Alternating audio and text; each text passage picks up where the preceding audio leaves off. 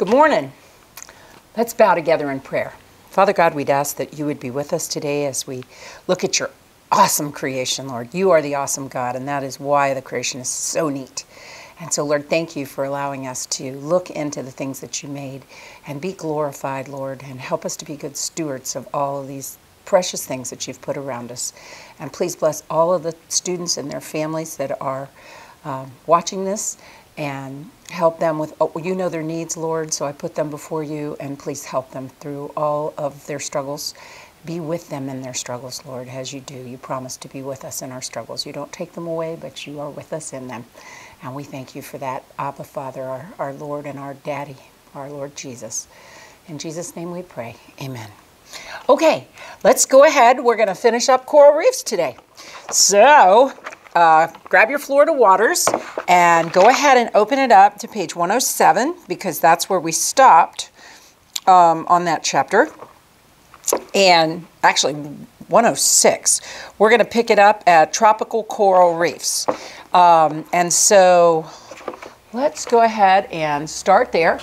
So we're still in the sponge, rock, and reef community. And we saw last week that the colonial animals in those situations are the sponges, the bryozoans, the sea squirts, and the corals. And we camped for a little while on the sponges, and we saw that the sponges actually filter the water, and they keep the water clean, but they also get their food that way. And so the water is pulled in, and then it goes out the osculum, I can talk. And remember, they have the little collar cells that are making the water move through them with their little flagella, plural, flagellum is one, and that they have the little collar of cilia around the base of the flagellum where they actually get the food caught, and then that will be digested either in the body of the collar cell or by the amoebocytes and then carried throughout. We saw that they had spongin as part of their structure, their skeleton, and then spicules would be the other part of that structure. And that we saw that a little tiny sponge can filter 20 liters of water in just a 24-hour period. So they're very effective at what they're doing. There's your collar cell. And then remember, the amoebocytes actually take the food and distribute it to the other cells within the sponge. We talked about that they can do asexual budding through, asexual reproduction through budding, which just means growing a new one, or they can go through sexual reproduction with spawning. And here, I may as well show it to you. I didn't show it to you in the last class.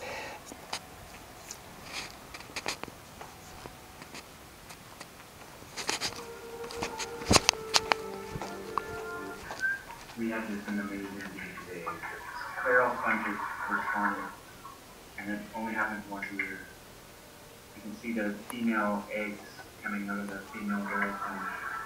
Their consistency like bread, like wet bread, little chunks of eggs floating on the leaf. It's like coming out just like a volcano. You can see this one barrel sponge. There's a little Tony who goes right inside watching it. They're not eating the eggs. I didn't see any eating them, but it seems he was curious. The male barrel sponge produces a sperm, and it looks identical to like a smoke pot. And the whole reef is smoky with the smoke pots. It looks like smoldering like a forest fire. For as long as our dive lasted, we swam in the smoky forest of coral. And after 4 or 5 years experience, today's footage was the best as far as clarity of the water, and I was excited to finally get this in 4K. So I hope you enjoyed it as much as I did making it. Did you guys see the damselfish that went by there? Half yellow and half another color. Anyway, all right, so we got to see the sponges spawn thanks to these gentlemen and their hard work, and they got it in 4K, which made it really easy to see. So that was very nice, because once again, I don't want to go snorkeling at night, and these brave souls did. and it only happens once a year, so you actually got to see the broadcast spawning on the sponge, the barrel sponge. Okay, we talked about how the sponge was an ecosystem in and of itself, that a whole bunch of critters depend on it to live in, that we could shred the sponge into little pieces and it would come back together again and reform. It has chemical defenses so that it's toxic, so that if something eats it, it will get the toxins, so it's a form of defense. They have a greater mobility in that they can attach themselves to hermit crabs and such things. And once again, they support a whole community of life. Okay, then we looked at do you guys remember what these are? Don't look, you already looked. Bryozoans are moss animals. That's what that word breaks down to. Once again, we saw those on figure 7.4, I'm pretty sure, excuse me, 7.2, and they are called bryozoans, and they are filter feeders, so they help keep the reef water clean, which is very, very important. And then we briefly looked at sea squirts. I don't know about you, but that looks like star coral to me, doesn't it to you? Looks like they got the little star things going on. We looked at cnidarians, and we said that cnidarians either had a polyp shape, which would be attached on the basal disc, and that would be sea anemones, corals, hydras, which now you're familiar with, hydroids. Okay, but the hydroids straddle these, don't they, just like the jellyfish. The medusa is the more jellyfish-like shape. It is free-swimming like the jellyfish, and we saw that certain cnidarians actually had both in their life cycle. The hydroid and the jellyfish actually went through the medusa stage for sexual reproduction and then went through asexual reproduction with budding asexual reproduction budding in the polyp stage. And then all cnidarians have nematocysts, which are the little poison dart cells in their tentacles, and remember, they can shoot them. When the trigger is triggered, then they can shoot them. It will put the toxin into whatever it's shooting at, and then afterwards it will reel it back in and reload it so that it can be used again. We looked at the hydroid, and here was the life cycle where the medusa goes through sexual reproduction, then we have the polyp going through asexual reproduction, and so the jellyfish having a very similar lifestyle, but they're both cnidarians, but we see that similar lifestyle in both of those. We said last week that corals need warm, clear, nutrient-poor water to survive. Remember, 68 degrees Fahrenheit or above. So you only see reefs in tropical areas, and I'm going to show you a map in just a minute. Clear water, because the zooxanthellae, like any a plant, needs the sunlight to do its photosynthesis. Nutrient-poor water so that the competitive algae, the competitors for the space, don't overgrow and kill the corals. And so remember, there were hard corals and soft corals. The hard corals are the one that make rock skeletons. The soft corals were the ones like the sea fans, the sea whip, and the sea feather. And they had little tiny polyps, as all corals do. And then the hard corals, which are actually the reef builders, not all by themselves, but they are the predominant reef builders, are also called stony corals. They too have little polyps, but they make hard little cups that they live in called corallites, and then as they die, the next coral will just build on top of that until they actually build up rock through their skeletons as they build one on top of the other until the reef is actually formed. And there are some other reef builders, which we're going to talk about today, that are on these coral reefs. Like, believe it or not, there's false coral and there's coralline algae. And so I'm going to tell you about those today too. Remember, the zooxanthellae is the little symbiote. It's a symbiotic mutualistic relationship that the zooxanthellae, which is this little algae, lives inside of the tissue of the coral polyps and produces 90% of the food for the corals. And you read more about that this week. So and we talked about last week how the algae gets a place to live, and it uses the metabolic waste of the coral cells, and then the coral gets to use the oxygen the algae makes, uses the food the algae makes, and that's 90% of the food that the coral uses. And then the corals couldn't make the calcium carbonate secretions needed to make that hard corallite rock without the zooxanthellae. So they're very, very important to the existence. That other 10% of the food, the polyp actually grabs with its tentacles, so it is a predator. And then some some corals we said could actually put out little gut filaments and grab food and pull it back in. So the coral too is cleaning the water, helping itself to survive. And then we said that corals actually make mucus so that that mucus can catch any of the sediments or pollutants or whatever that might kill the coral's polyps. And then that mucus is released, and then there are individuals that eat that mucus on the coral reef, so that benefits them.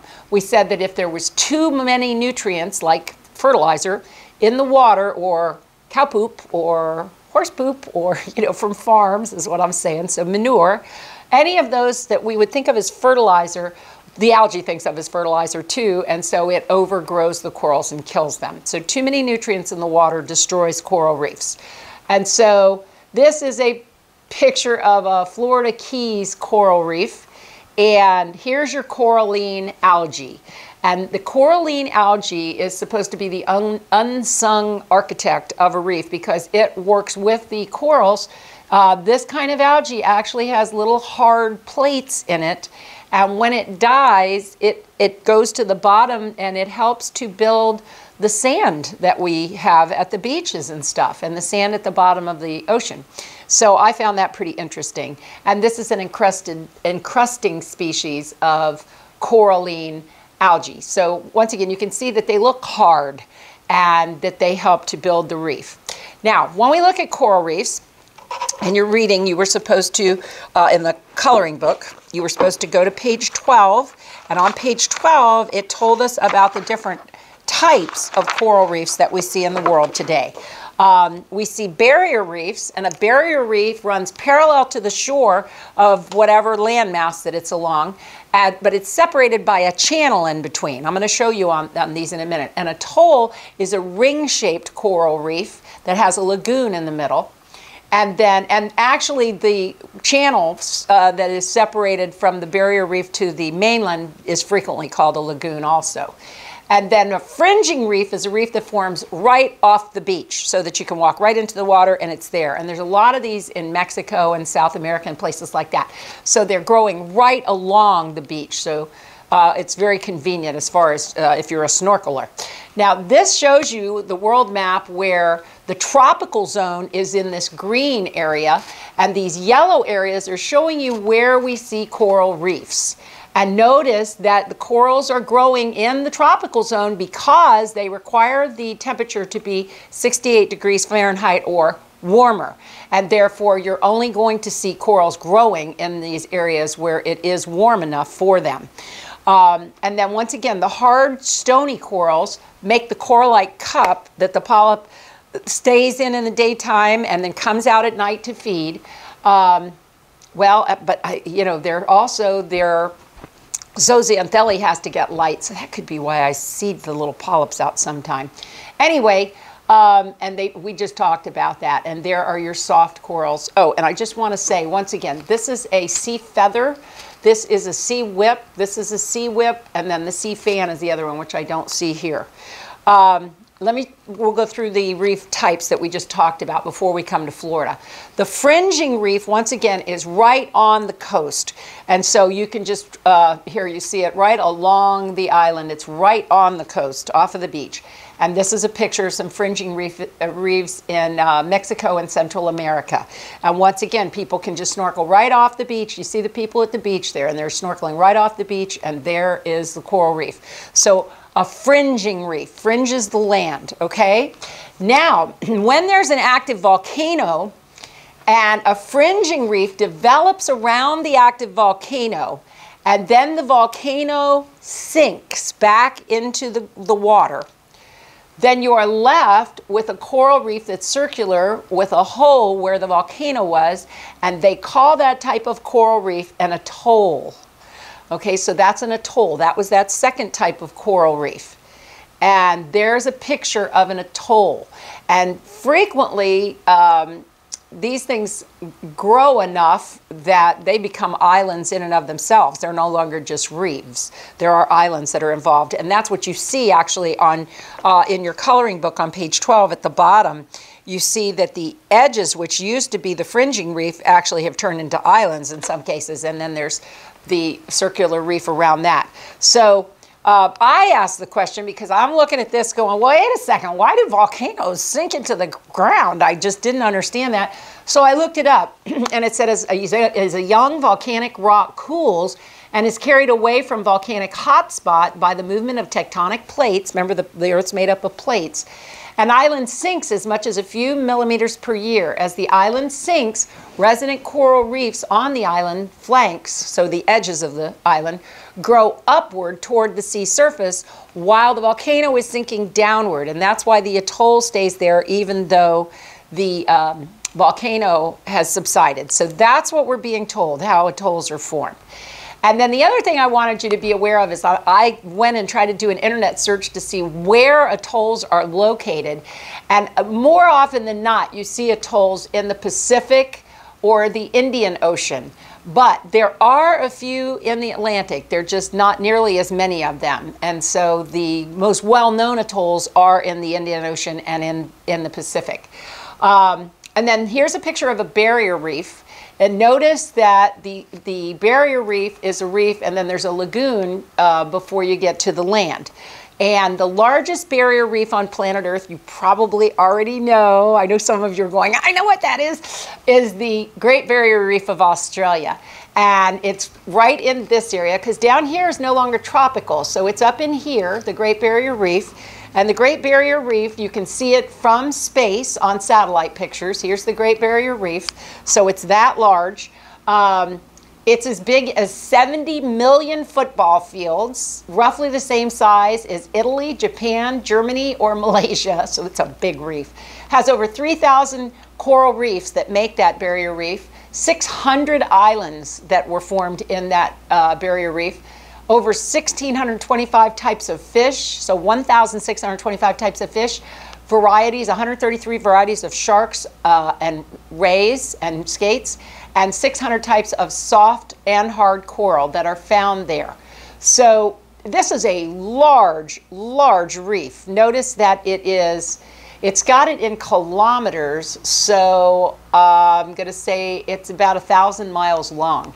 So it's a very large reef, and here is a picture of the coral reef that is part of one of the coral reefs that make up the Great Barrier Reef of Australia, and it is absolutely beautiful. Belize, which is down in Central America, here's Belize, here we are over here, so here's Belize down here, and Belize has the second largest barrier reef on planet Earth. And so you can see the landmass over here, you see the barrier reef, and then you see the lagoon in between. Please notice the boats in here for scale so that you can kind of get a feel for the size of this reef. Also notice that even though you can see through the water very clearly because it's very clear water, this boat is running across that. So you know that that's all underwater there. You're just looking through the water to the reef. And believe it or not, the barrier reef in Belize has an atoll in it, which really surprised me. So it's called Blue Hole Natural Monument, and that is a part of the second largest barrier reef, and it's not far from us, right down around Belize. And so that would be your barrier reefs, your atolls, and your fringing reefs. Now, we get to the next page in your coloring book. So turn to page 13 in your coloring book. Whoops, that's not right. No, it's still on page 12. I'm so sorry. We're still on page 12. At the top of page 12, it tells you the reef profile. And so I'm most comfortable with the zones in a reef, okay? So these are the zones. The part that's towards the deep water is called the forereef. And you'll see all sorts of different types of corals in there, depending on how much light gets down to them. Because depending on what zone you're in on the reef, you get a different amount of light exposure, differing amounts of wave action, and different types of coral because of how they can survive these things. And so you find deeper water corals down the lower portion of the forereef, and then you find corals that do better like Elkhorn coral where it's shallower. Then you get to the reef crest, and the reef crest is usually only about 3 feet under the surface of the water. Sometimes it can be deeper, but a lot of time that's all. And then you have the reef flat, which the flatter portion of the reef. And then at the back end, you have the back reef. So forereef, back reef, just like we had the in the intertidal zone we had the foreshore and the back shore on the beach. Here we have the fore reef and the back reef, okay, with the reef crest and then the reef flat. And so when you're looking at a fringing reef, then you have the outer reef or the fore reef right here. It goes in the reef crest, and then the reef flat is the part that we're thinking of that's coming into the land. So that would be a fringing reef. Whereas with the barrier reef, once again, you have the fore zone, you have the reef crest, you have the back reef, but then you have a lagoon. And this is considering that lagoon part of the reef flat. I wouldn't. Most lagoons don't have a bunch of reefs in them, but I guess some can. And so that's how it would be on a barrier reef. And so this is showing you the fore reef, the deeper part as it's going down into the deeper part in the ocean. And this, they'd be on the reef flat. Okay, so you're looking at the reef flat at this point. Doesn't that make you want to get in the boat and go out there? It does me. I hope it does you too. You guys, if you haven't seen this stuff, you need to ask your parents to schedule a trip down to the Keys so you guys can go snorkeling. It's worth it. At least once. It's worth it. You should see this stuff for yourself. Now, let's look at the Florida reefs. Yay! So we're back home again. So let's look at Florida. We had to get some background stuff done first out of our coloring book, because I don't want you coming out of a marine biology class and not knowing the different types of coral reefs. That would just be bad. Anyway, let's turn over in your Florida Waters book to page 108, please. Now in Florida, our reef system, the major portion of our reef system, goes from Martin County all the way down to the Dry Tortugas.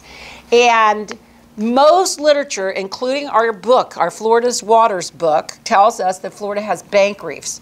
But from the description we just got, if you were going to classify it as one of the three types of reefs that we just said, then Florida has the third largest barrier reef on the planet. And I've read that in places. But people in Florida don't want to call it a barrier reef, and I'm not exactly sure why. But we do have the reef, and there is a lagoon. It's called Hawks Channel.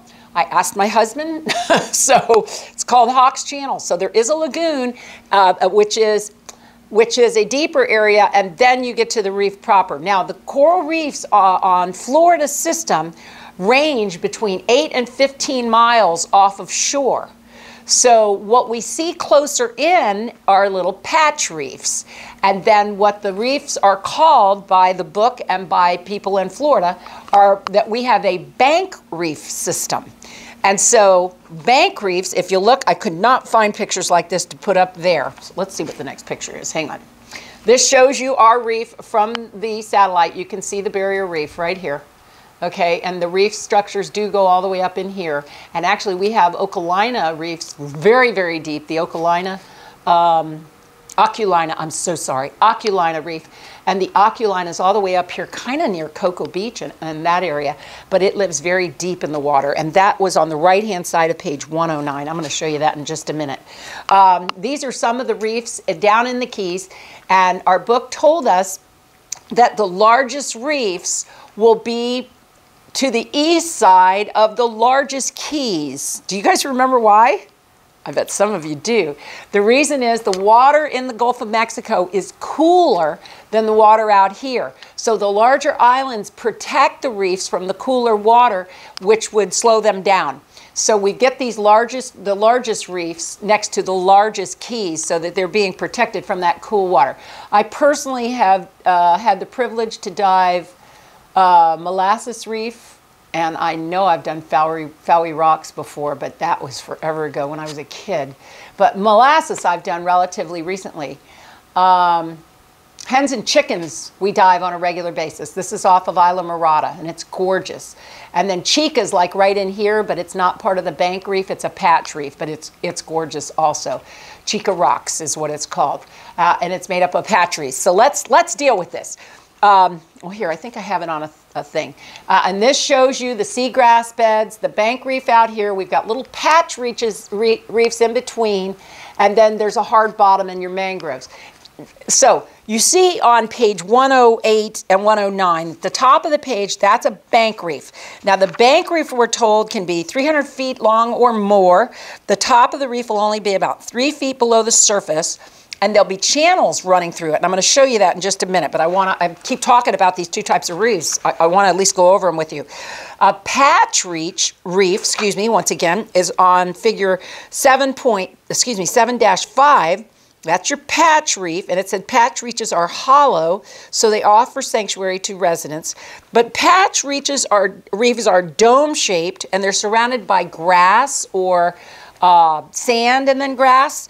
And they can usually be about 6 feet high off of the bottom of the sand. And once again, they are hollow inside, and they're smaller. They're round, dome-shaped reefs, which is... I looked and looked and looked. I wanted to find you a picture because I've seen these. They're so cool because it is a dome-shaped reef. And then when you snorkel over it, you can look down inside it because it's hollow. So they've all grown up around and there's a hole in the middle. And as you read, it's not empty space. What happens is they share, the creatures share the patch reef, where they actually, the diurnal critters will be out doing their thing in the daytime, and the nocturnal critters will be in the hollow part of the reef sleeping. And then at nighttime, the nocturnal critters come out, and the diurnal critters, the daytime critters, go into the hollow part to sleep. So they actually share patch reefs, which I found pretty cool. Anyway, so the Bank Reef is between 8 and 15 miles off the coast. Hawks Channel is the lagoon in between, which has a lot of seagrass in it. And the patch reefs are all through that area. And I guess that may be why they don't call it a barrier reef, because we really do have patch reefs inside of the Bank Reef that's along the outside edge of Florida. Okay, so once again, I already told you Bank Reefs are about 8 to 15 miles off of Florida, and they're running parallel to the Keys, about 300 feet long or longer. The top's only about 3 feet underwater, and it has channels that cross it. And we already looked at the zones in the reef. Okay, I already showed you the pictures there on page 108 and 109. Oh, that's what I wanted to do. So look at figure 7.4. On the left side, it says, at the foot of the reef on the landward side are rubble plains with coralline algae and mustard hill coral. I'm going to show you a mustard hill coral in a minute. Then the next thing over says partway down the isolated outcrops with lettuce, coral, and others. So there is your lettuce coral. This would be part of your, doesn't that look like lettuce? This would be part of your back reef, okay? And then as you go up the hill, it says 6 to 20 feet down are elkhorn coral on tops, lettuce coral on the side. So that is elkhorn coral. And the reading told us that this is the only kind of coral that a piece could break off and it would start regenerating and growing a whole new coral, which was pretty cool because a lot of the corals can't do that. And then as you go over, so now I'm actually on page 109, but on the same picture on figure 7.8. It says the shallow zone has golden sea mat, which I couldn't find that on the internet. Bladed, so that's blade fire coral. So that's the next one that's mentioned. Then it said green sea mat, false coral, and hill corals. So that's false coral. And so I looked up, what's false coral? It's a mushroom. It's a fungi. Isn't that weird? So that's a fungi. That's at least what the reading on the internet said, is that false coral is a fungi and that it can come in all sorts of pretty colors, but you'll find that on the reef. And then this is your hill coral, this part right here. That's your hill coral. And so that was one of the ones that was listed there on the shallow zone. Okay, and then you go to the right of that, and it says that 20 feet down, there'll be big mounds of star coral. So that's your star coral. We have looked at that before. And then if you go farther down in there, you find spurs. And so here are your spur and groove formations in your coral reefs. Now, why this is so important, and you see the spurs and the grooves. Why this is so important is because this allows the water to run through the reef and actually remove the waste products and things from the reef. So the spur and groove formation is very, very important to the health of the reef. Let's see. And then, okay, that's also showing you, these are both at Sombrero Key Reef in the Keys, okay? And so that's also showing it to you. You see the spur and groove situation there. And this, you know, you're 8 to 15 miles out and all of a sudden it's shallow. It's 3 feet deep. You know, it was 100 feet deep till you got right on the reef, and then it's really, really shallow. So it's really kind of interesting to see these things. Okay, patch reefs. Once again, that's figure 7.5, and it's dome-shaped, about 6 feet high. It's got grass and sand around it. So this is going to be in shallower water. It's going to be inside of the bank reef. And that's where I've seen them. And they're hollow inside, so there's time sharing. So we talked about that a little. And like I said, I couldn't find an actual picture of a patch reef that I was satisfied with. This looks similar to what they look like if you're just getting a little piece of it. Please notice that we have sponges here, and then we have some dead coral, we have live coral, looks like anchovies, and ta-da, we got a shark going over the hill there. And so we have several things in this picture, but that's probably what a patch reef looks like. Remember I just pointed out hens and chickens, that reef? These are pictures of some pictures of the things on hens and chickens. And hens and chickens, I'm pretty sure, is a group of patch reefs because when you dive hens and chickens, and it is a sanctuary, there's a group, like there's a reef, and then you'll swim for a while through sand, and then you come to another reef. So I think it's a grouping of patch reefs, and it's much closer in than the bank reef, which is 8 miles out. Hens and chickens probably isn't 2 miles off the coast. So that's why it's very popular, because you don't have to go a long way and you don't have to go deep to see this. And the same would be true with Chica, which is probably 5 miles south of hens and chickens. And they're off Isla Mirada. My parents owned a house in Isla Mirada, so we've spent a lot of time there.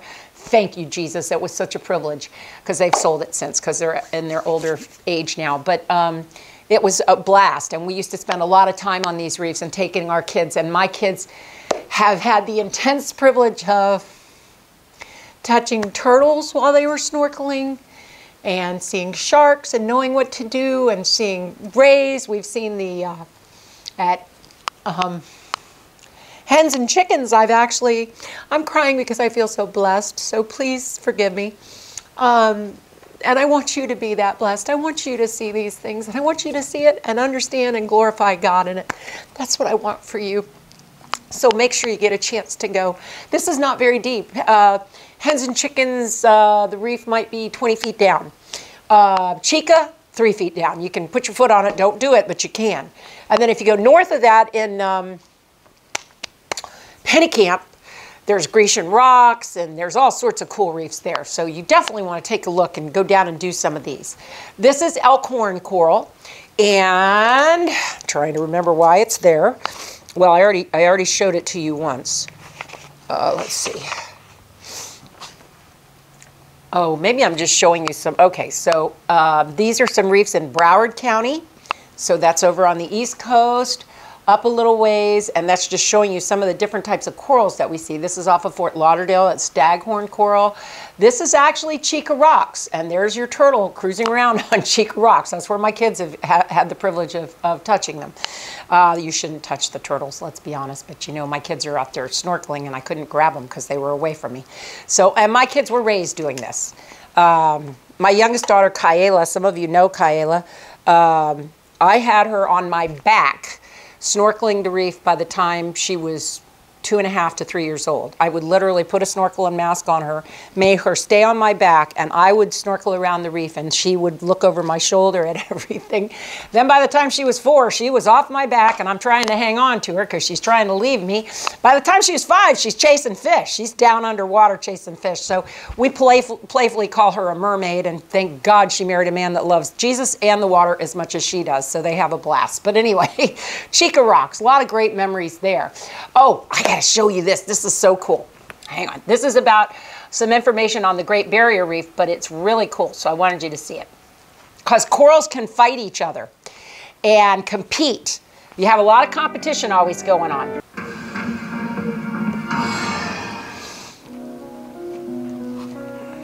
We haven't really seen corals as actually living animals that can show responses. Obviously, this is time-lapse photography. What always frustrated me is that you always, when you're diving, you only get to see this snapshot of these processes that occur on coral reefs. Sea cucumber. Frustration, really. I started playing with the idea of using time-lapse to actually start documenting some of these processes.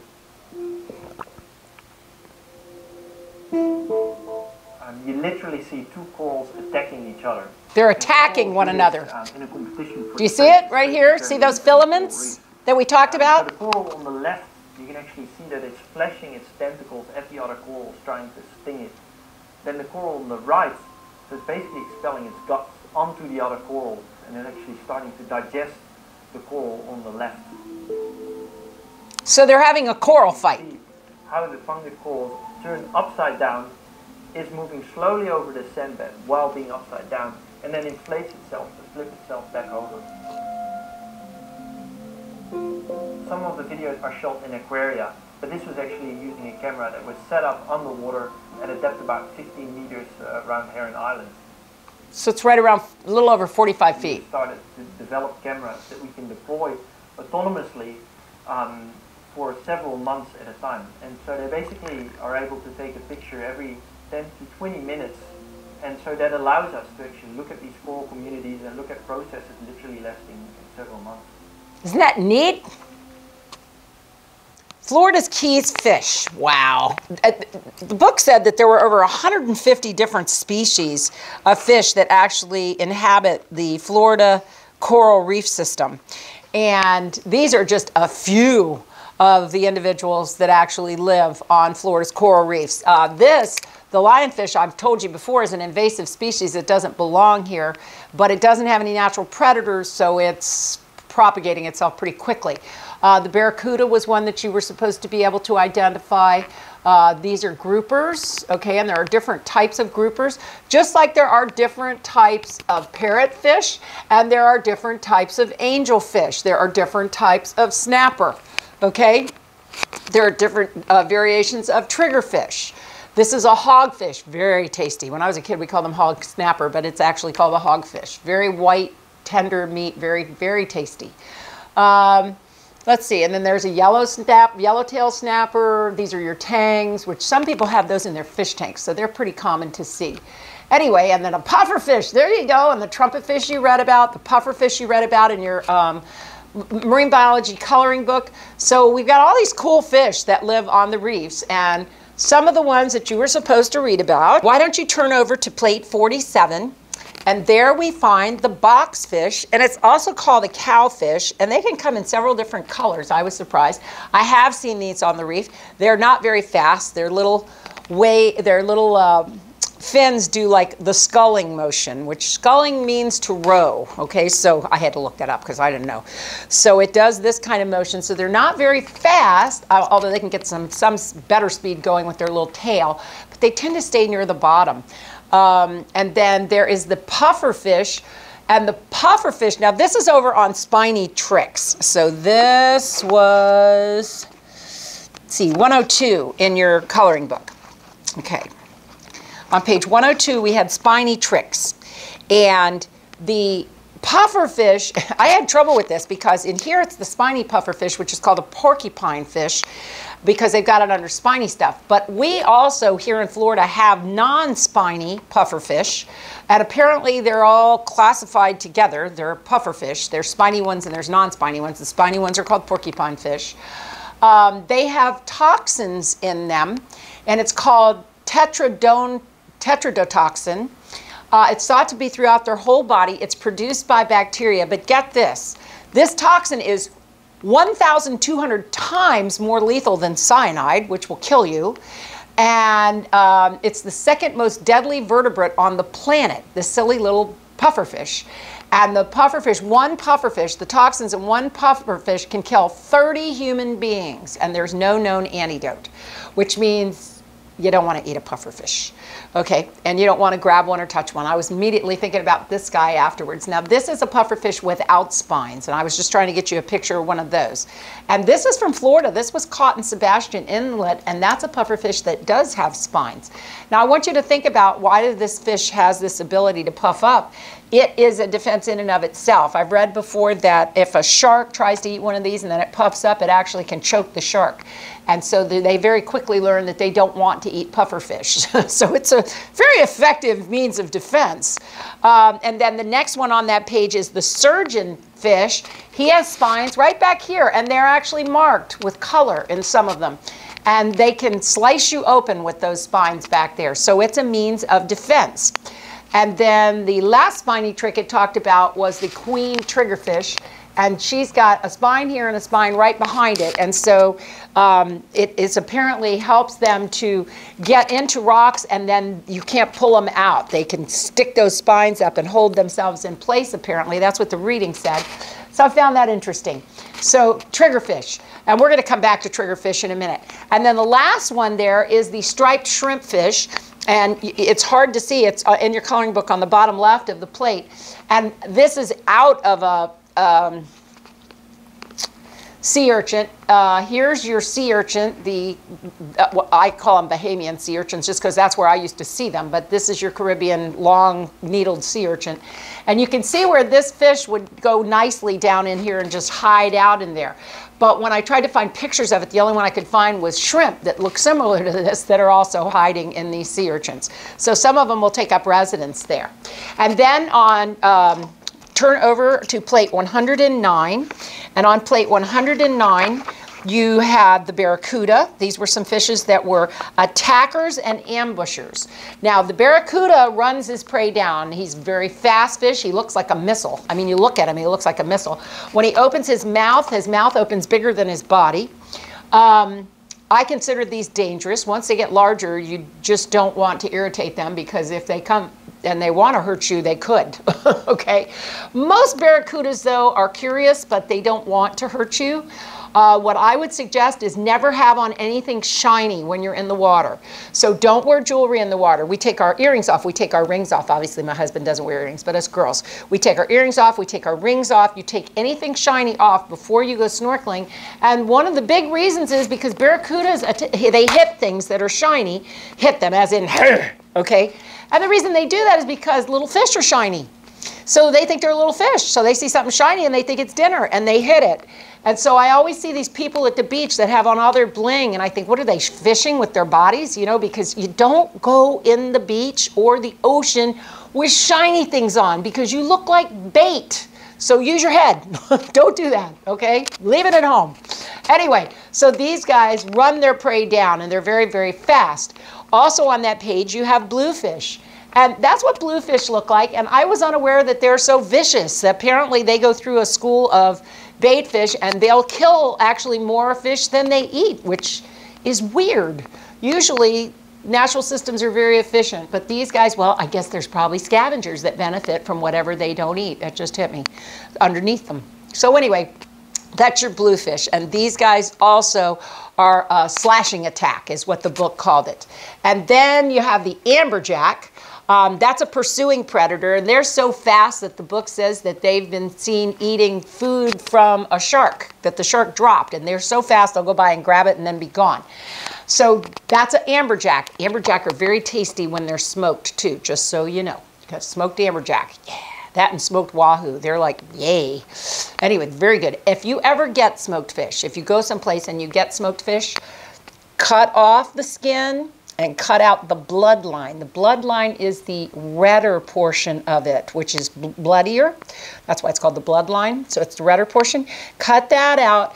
Cut the dark away from the skin. Only eat the white parts.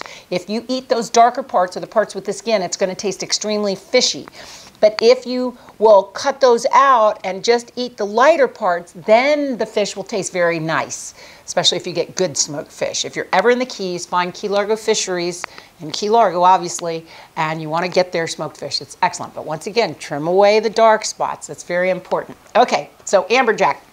And then the bottom left has the lizardfish, and I looked it up because this guy that wrote this is from California, so I'm going, do we have lizardfish? Yes, we do. In Florida, in the Atlantic, we have lizardfish. Isn't this a strange-looking little guy? Look at his big red eyes, okay? The lizardfish actually like to sit and wait for their prey. Notice their mouth is such that when the prey comes by, they jump up and they grab it. So that's how the lizardfish works. And then this is the frogfish. Remember I told you when we looked at the stonefish, the stony fish, and I said that that was the not the only one that had the aggressive mimicry. Well, these are both frogfish, and they have a lure here, a little appendage that functions as a lure, and so that way something will come up to try to eat it, and then they'll grab their prey. So that is your frogfish. Okay, then we go to the next page. So turn one page over to plate 110, and the first fish you see there, these are pickers, probers, and suckers. Okay, this is a sheep's head, and if you are down here, you'll see sheep's head all the time. I had no idea they had teeth that looked like a sheep's teeth. Or some of the people on the internet said they look like human teeth. They do have strange teeth for a fish. So the sheep's head have crushing teeth because they eat sea urchins, sand dollars, mollusks, scallops, all that type of thing. So they need harder crushing teeth. And so they've got these really strange teeth as far as fish go. Okay, and then the pipefish, which is on that page also. Look at this. Can you guys even see the fish in this picture? Here's the pipefish. See him? There he is. Wow, that's a trip, huh? So he's one of these probers and pickers. And then the filefish is also, it's mentioned there also. The filefish has incisor-like teeth that are very, very sharp. And they say they're closely related to the triggerfish because they believe in evolution, and that's why they say that. Their skin, the filefish's skin, used to be used as sandpaper. Maybe that's where it got its name, the filefish. Anyway, the next one is the forceps butterfly fish. Forceps are like tweezers, and so his nose is very reminiscent of that. And so I think that's where he got that name. But his nose allows him to actually get in among the spines of the sea urchin and eat the sea urchin without getting hurt. And so that long nose comes in handy for him that way. And then the triggerfish is what's called the generalist because he'll basically eat anything. And this one will also eat a sea urchin. It has a tough, leathery hide made of bony scales that provide a flexible armor against the sea urchin's spines. And so that's how it can handle that. And it will actually flip them over and eat them. So those are your pickers, probers, and suckers. Then turn one more page. Page 111, which are feeding in bony fishes, and these are grazers and grubbers. That's an anchovy. The anchovy actually goes through the water with his mouth open. These are little bitty fish, okay, maybe that big. And they will eat the zooplankton and phytoplankton, so they're grazing on the plankton as they move through the water. And then the next one you have listed there is the parrotfish, who has a very stout beak, and personally, I always get a kick when I'm snorkeling. The parrotfish will be banging because they're feeding, and you can hear them bang the coral. Bang, bang, bang, as they're eating at the polyps and stuff there. These are all different types of parrotfish. Aren't they gorgeous? And I've seen black ones with like neon blue trim and stuff. They're just very, very pretty. But once again, they feed on the low growth coral, algae or coral, and on the coral polyps for the zooxanthellae. And so that's why I hear them banging on the reef. And it tells us that one parrotfish turns 1 ton of coral reef into sand each year. Wow. One parrotfish produces 1 ton of sand from the coral reef each year. That's amazing, isn't it? And then we get to the trunkfish, and the trunkfish uses that mouth to blow into the sand and move the sand away so that it can find its dinner. And then the bat ray, there's your bat ray, okay? Your bat ray actually uses its pectoral fins to move the sand out of the way so that it can find the mollusks and things that it wants to eat. And it has crushing teeth. Now, I wanted to show you this, and so, but we're not going to be together to do the lab where you were actually going to look at these, so I've put them here. These teeth, see, there's a dime here, so you can get an idea of the size of these teeth. They're about that big, And you can tell they're crushing teeth. That's all they're good for. They look very similar to the surface of an elephant's tooth, or of a horse's tooth, or of a cow's tooth. They've got that kind of a crushing type of tooth structure, okay? And then the last one on that page is the goatfish. And the goatfish have barbels, which look a little like whiskers, don't they? But they're barbels, that's what they're called, and they have a chemosensory ability, which is similar to how we use our nose, that we can smell things. Okay, so these guys can sense different chemicals with their barbels. And so that's a goatfish. And I'm trying to remember. Oh, yeah. We were on feeding, silly girl. And so they excavate their prey and then devour the small critters that they're able to find in the bottom. Okay. So then we go on. Oh, okay. These are found in Florida Keys waters. These are called upside down jellyfish. He's upside down. So the bell of the jellyfish is here, and then that's his tentacles. Obviously, there's a major symbiotic relationship going on with this jellyfish and the algae that lives in his tissues, because he's not clear, he's brownish green. And so we're seeing the algae that live inside of it. They are out of control in the Keys right now. They used to be around, but now they're like everywhere. So it's one of the problems that we're experiencing. Another problem that we're experiencing is the corals are starting to die. There's coral bleaching, there's black line disease, there's a few different diseases that are attacking the corals. This is actually a picture at Chica Rocks, which was that place I love so dearly, and some of the corals there are dead or dying. So that's why a lot of us are trying to start doing things. This is what it should look like, but that's what it does look like in places. So this would be a healthy piece of coral, and that's what it should look like. That's what you'll see a lot of places, though. That makes me think of Grecian Rocks, which is one of the places in Pennicamp. And when you go there, that's kind of what the reef looks like. Now, there's parts of the reef that are gorgeous. Don't get me wrong. It's worth going to see. But there's a lot of it that's dead. And so if you look at this, you should be able to tell that this is dead. It's white. It's not healthy. And so there are definite problems there. And a healthy coral reef actually protects the mainland. So because it keeps the water from coming in and just eroding away at the mainland. So the reefs are very important to protect South Florida, basically. And the damaged reefs, they don't give the protection, so the wave energy is able to reach the coast and destroy them. So the reefs are very important to South Florida. Okay. So that's our coral reef section. Now we're going to get ready for our lab. And thank God this one isn't a microscope lab, so we should be able to do this one.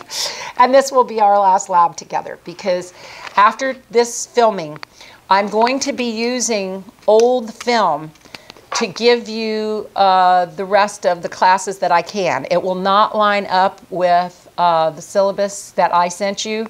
And I still, especially if you're in high school, you should still finish that syllabus, because that has your tests on it and things. You don't need the actual class period with me talking to you to be able to take your tests. And you, in high school, you need a grade. So, you know, those people will definitely want to do that. But this will be our last lab together. This will be our last lab together because I won't be filming anymore, because my husband is having bypass surgery in the next day or so. And so I have to be done so that I can take care of him. And I know you understand. Anyway, so this will be it. All right, so let's look at what we got to do to get ready for this lab. We're looking at squid and octopus, which I told you are called cephalopods, head, foot, because their head and their feet are attached to each other.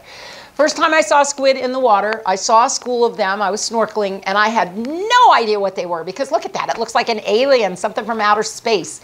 And I saw a whole school of them, and there had to be about 50 of them. And first off, I didn't know what they were, and that they were really cool, and they kind of looked fluorescent. Here, let me show you. They kind of look fluorescent. That's a Caribbean reef squid, and they kind of look fluorescent, and they have chromatophores, so they can change their colors and look really neat. But what struck me the most was they sat there hovering, and then when they moved, all 50 of them, whoop, whoop, whoop, whoop, gone. I mean, and they look like one thing. They move so perfectly with one another, which just surprised me to no end. They use jet propulsion, so they have, here, you've got a page in your coloring book that you have information. 34. So turn to plate 34. There you go.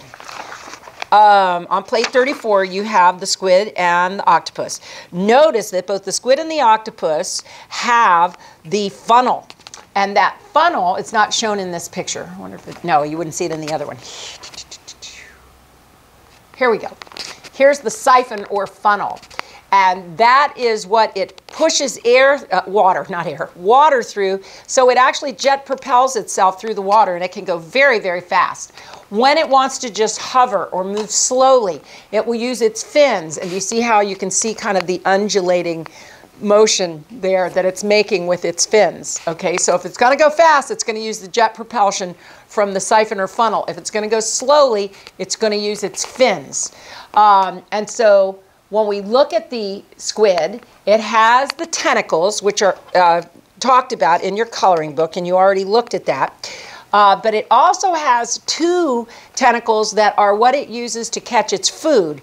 They are longer than the others, and then they have the grasping parts on them.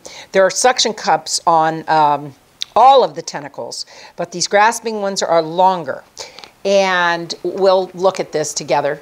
And then the octopus is also a cephalopod, and they too have the chromatophores, which they can change their colors as they go in front of the reef. They can be changing their colors. They're absolutely amazing. I remember reading that the way you could figure out where an octopus was on the reef is look for piles of shells, because they eat mollusks and stuff like that, and then they just throw the shells out. So if you look for piles of shells, you may be near where an octopus lives.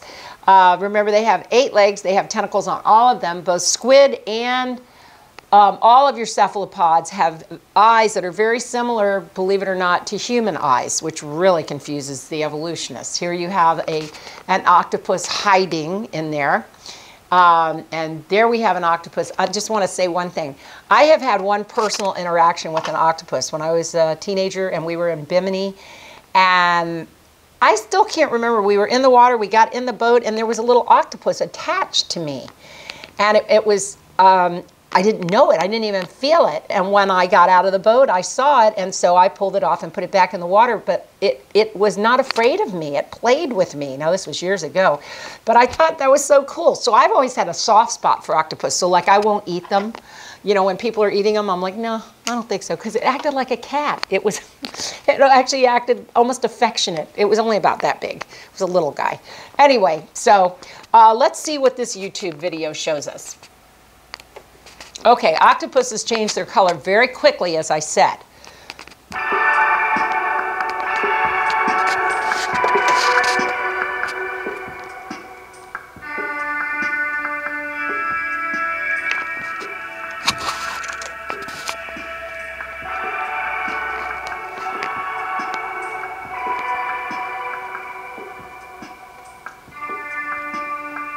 You see how well it's able to camouflage itself. Here is its siphon. Once again, that's where, or its funnel. So it will blow water out of there when it wants to move very quickly and propel itself. But do you see it changing colors? Now the book says it'll actually change colors even if it gets angry or something, and that certain fish can do that too, which I found interesting. Chameleons do that. They change colors if they're angry or if they're happy.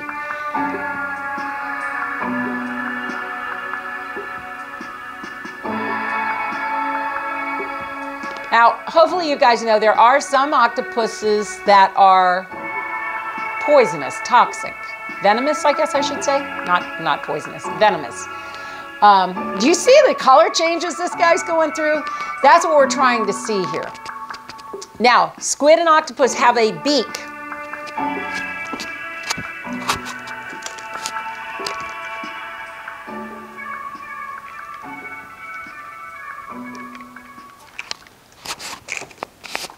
Squid and octopus both have a beak surrounding their mouth. And so you can't see that, but if you open it up, you could. They also both have the ability to produce ink as part of their defense. But do you see him changing colors? That's what you're supposed to be seeing here, is how this octopus just keeps changing colors as he goes along this reef. And he's more than capable of it. And obviously this diver is freaking him out a little bit, and that's why the octopus keeps moving. Guys, look at the reef that he's on. That's not healthy, is it? Can you see all this overgrowth of algae on that coral? And it's killing the coral. So I just want you to be aware of that when you look at it. Look at him, he turned white. So octopus use their chromatophores to change their color very quickly. And that was over on plate 104, cephalopod magic. 104, and it is like magic to be able to change their colors so quickly. And so on that page you see that the squid can discharge ink, and he'll actually change his color so that when he disappears, he'll turn dark. Then he'll release the ink and turn light and disappear so that it leaves kind of a dark shape where the squid was. So whatever's trying to eat it will go after that instead of the squid. So he actually makes ink and changes his color. Okay, I just wanted to show you, there's an octopus right here. He's got himself so well camoed that you can't see him at all. Here's a squid releasing the ink into the water, and then he will disappear out of there. For our lab today, we were supposed to do a comparison between the octopus and the squid, but my little octopus are in Boca Raton and I'm in Naples, so that's not going to happen.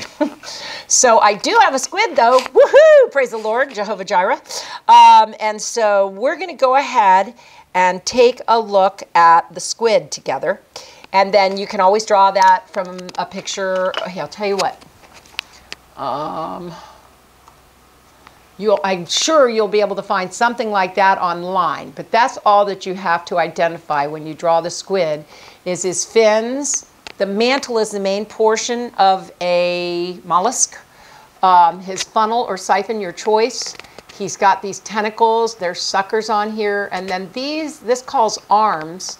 I would call them all tentacles, but arms, and then he's got suckers on there also. So I'm going to set that up, and we'll go ahead and look at that together. You'll draw that and complete what's written there as far as your lab write-up, okay?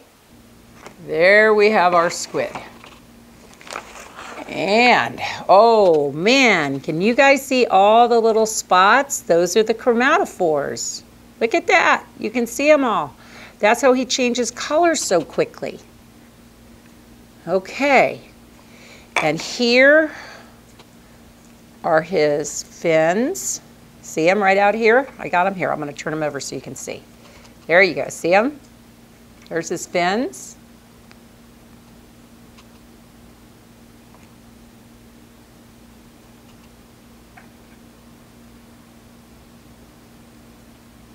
And there's his mantle. That's what the thing said. This is his dorsal side. This is his ventral side. Notice here is the funnel or siphon, depending on which resource you use. Can you guys see that? Try to get it so that you can see it. There's the funnel. Okay. And then here we have what was called his arms, and this was his tentacle. Notice it is longer. See how much longer it is than the arms. Let's see if we can find the other one. Now I think it got broken off. Okay. Because I don't see his other one. Please notice the suckers on the tentacles. Okay. Or the arms, I'm sorry. And on the end of the tentacle, which seems to be missing. Ah, here's the other one. There it is. Maybe? Nope, that's just an arm that's been curled up. Okay. And then his eyes, remember they have eyes like people. His eyes should be right there, but they're closed because he's dead. So I don't seem to be able to get it open. But you can see his eye right there. Here, I'm going to point. Right there. And right here. That's where his eyes would be. Okay? And we saw the tentacles. Oh, his mouth. That's what I wanted to show you. Let's see if we can find the beak. So we open up his tentacles. All right? And then I'm actually going to pull this all off so I can pull it back. Maybe we can get to see his beak. There's his mouth. Right there. See it? I don't see a beak, so maybe squids don't. I thought squids had beaks. I know octopus do. But you can see his mouth right there. Can everybody see that? Here. There it is. I'll show it to you. Okay, I'm just gonna. Oh, they have a beak. It's inside of there. I can feel it. Can you hear it? Hear it? Sounds like I'm banging on a tooth. So, let's see if we can get in there. What the heck? Let's see.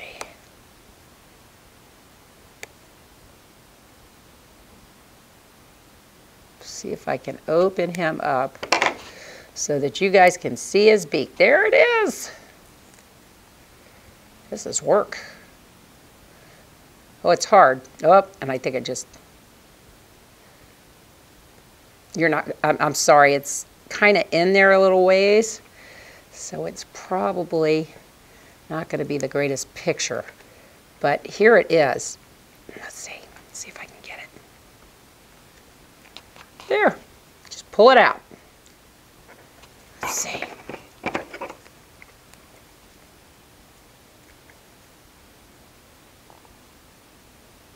I know in the little octopuses I have, it's actually fairly easy to see their beak. But I wish you were here because you could feel it. There it is. Hear it? It's hard. Up, there it goes. So that's half of it, and that's the other half of it. Here, let me move him out of the way. Can you see it? There's the two halves of what was his beak in his mouth. So they do have beaks. So that's good to know. And once again, you can see the chromatophores all over his body. Now, there's not as many on the ventral side as there are on the dorsal side, which makes sense. Okay. Well, now that I've made a real mess. Oh, remember they make ink? I wonder if we could find his ink thing. Let's look.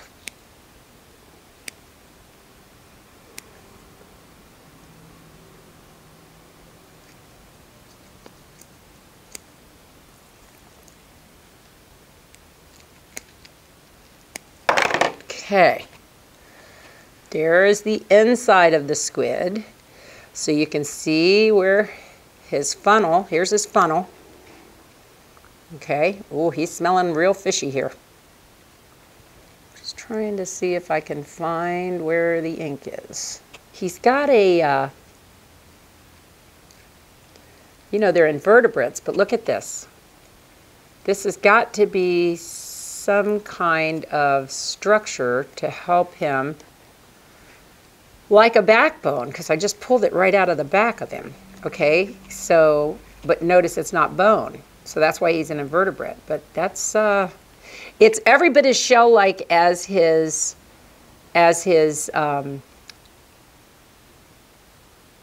beak. It's got the same texture to it, and the mantle, from what I understand, secretes that stuff. That is our squid. Have a Jesus-filled week.